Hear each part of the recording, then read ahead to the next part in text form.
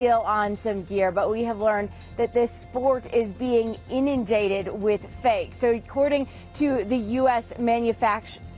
Golf Manufacturers Anti-Counterfeiting Working Group, they've been involved in about 20 raids overseas. In the most recent raids, authorities have confiscated more than 42,000 counterfeit products, including clubs, grips, shafts, balls, bags. Here's a look at some of that stuff. The golf group says this is a constant challenge to deal with and could put golfers at risk.